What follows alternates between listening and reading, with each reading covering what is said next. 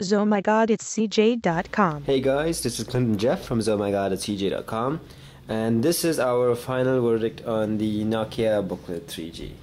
So as you can see, the size of the Nokia Booklet 3G was definitely a plus point for us. We really like the finish and the build quality. Definitely one of the best build quality laptops that we've had to check out.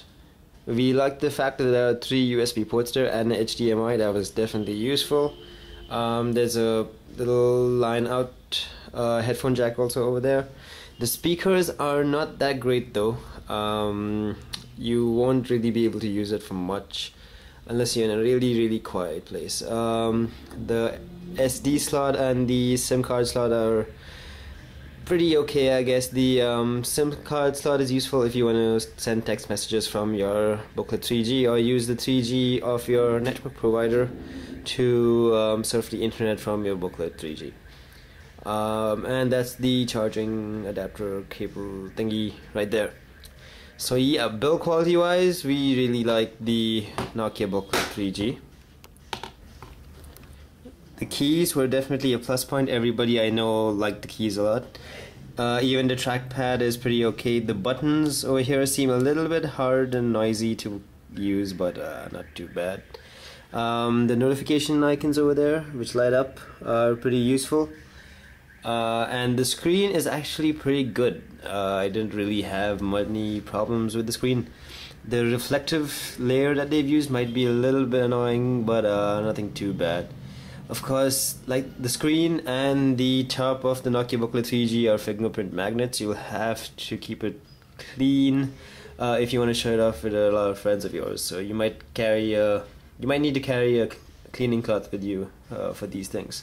Now, when it comes to software, that's where the Nokia Booklet 3G seems to disappoint. It runs Windows 7 Starter Edition, as you can see there, which isn't too great. You can't do much with Windows 7 Starter Edition, and it does lack much of the flair that our Dell computer has or with Windows 7 Ultimate running on it.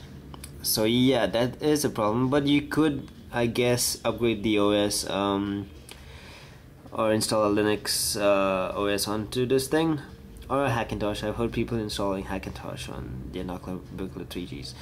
So yeah, though, well, for what you're paying for, I don't think they should have shipped Windows 7 Starter Edition with this. But that's just one thing. Hardware wise, there's only 1 GB of RAM right there. You can see that right there, which means you can't do much on the Nokia Booklet 3G. So the Nokia Booklet 3G is definitely not a workhorse. You can't upgrade that RAM because the 1 GB of RAM is soldered onto the motherboard.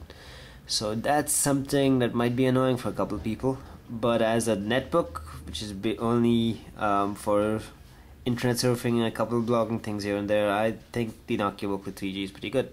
Also, something I think is worth mentioning is that the battery life on this thing is freaking amazing. Like you can see over there, we have, how much do we have? We have about 2 hours remaining. We've gotten about 10 hours out of this Nokia Booklet 3G with Wi-Fi usage and a couple of things here and there. So we were definitely impressed with the battery life. That's something we really liked. The GPS and the 3G, I guess, are the points of interest for the Nokia Booklet 3G. Like we mentioned in a video before, the GPS doesn't work unless you have an active 3G connection. I don't think you can see it right there, but anyway. So yeah, at the end of the day, is the Nokia Booklet 3G worth the price? I don't think so. I'm hoping Nokia releases a cheaper version of the Nokia Booklet 3G without the built-in GPS and the built-in 3G, because that I would buy probably if the price is okay. But as of right now, the Nokia Booklet 3G is a pretty good machine. You can't do much with it, but it's not worth the price right now. For more on this, check out our post on ohmygodit'scj.com. If you have any comments or any questions, do let us know in the comment section below.